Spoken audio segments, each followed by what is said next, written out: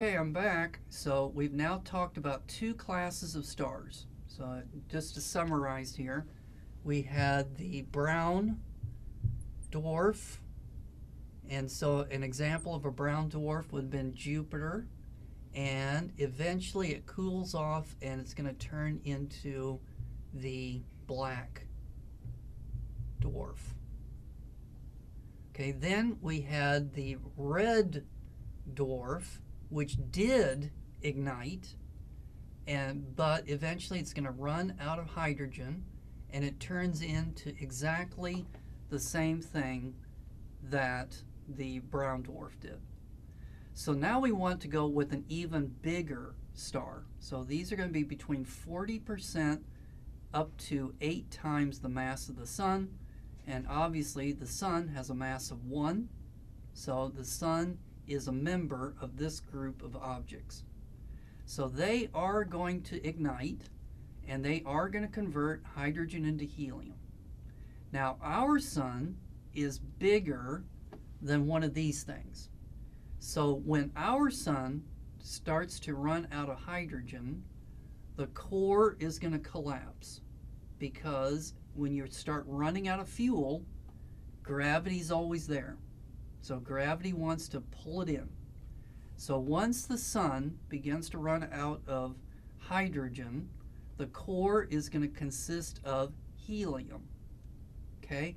Now, as it collapses, the pressure goes up, the temperature goes up, and if the temperature can get up to 100 million Kelvin, then the helium will be converted into carbon. Okay, so that the core of this object is going to get smaller, but the outer part, okay, that's going to be the radiative zone, and the convective zone is going to expand, and that is going to become a red giant. And so when our sun becomes a red giant, it will extend all the way to the orbit of the Earth.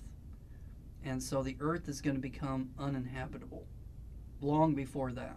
But at that point, it's definitely going to be uninhabitable. So don't worry about the density of a red giant, but you should know that it's going to extend to the orbit of the Earth. Now, eventually, though, our sun is going to start to run out of helium, because it's converting the helium into carbon.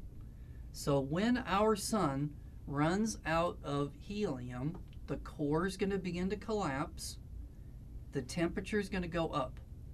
Now the next temperature that it's got to get up to is 500 million Kelvin. Don't worry about that number.